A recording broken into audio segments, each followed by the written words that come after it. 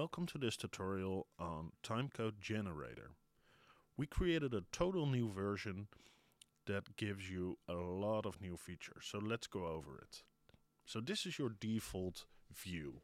It's really simple. We did some UI changes and you see the clocks here. So this is the hours, minutes, seconds and frames.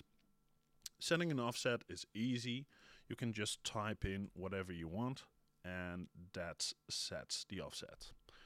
Pushing play will play the timecode and this allows you to stop. So let's go over some of the features and settings through the settings menu.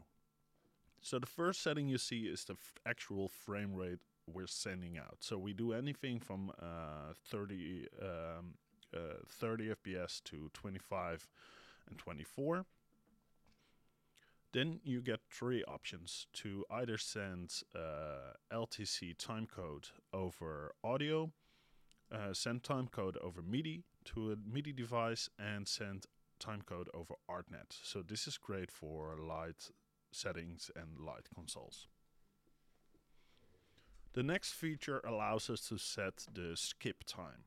So as you saw in the main view, there are those skip buttons which allow us to seek forward and backward, and here we can set the time to do so, the interval.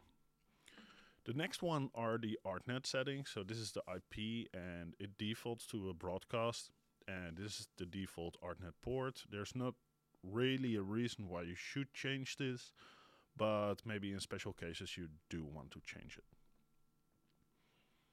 The next feature is the Midi output device. So here we can select which port we use for the Midi timecode. And then there's the audio setup. So here we can set a gain on the audio, so on the timecode, minus 6 dB is preferred.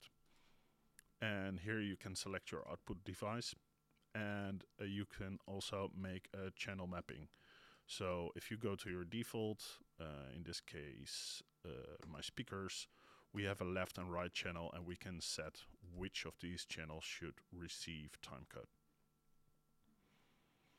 Then we have a super cool feature that enables the StreamDeck. So if you have a StreamDeck laying around, go ahead and plug it in, because it will give you all the controls plus the clocks on the external device, which is pretty cool. So that's that. This lock allows you to lock the interface. So in case you're running a show or something important, you're able to lock the controls and make sure that timecode won't be interrupted. And finally, we have the wall clock feature, and this allows you to send out timecode that is aligned with your clock of your computer. So whenever you need to send the current time, just use this clock and it will send timecode. A lot of these features and other features are persistent, so whenever you close the app and reopen it, in this case when it's running on a wall clock feature, it will continue to run. So you can make an automated setup having these features. Well, and that's it for now. We have an iPad version, iPhone version, we have an Android version, Windows, Mac.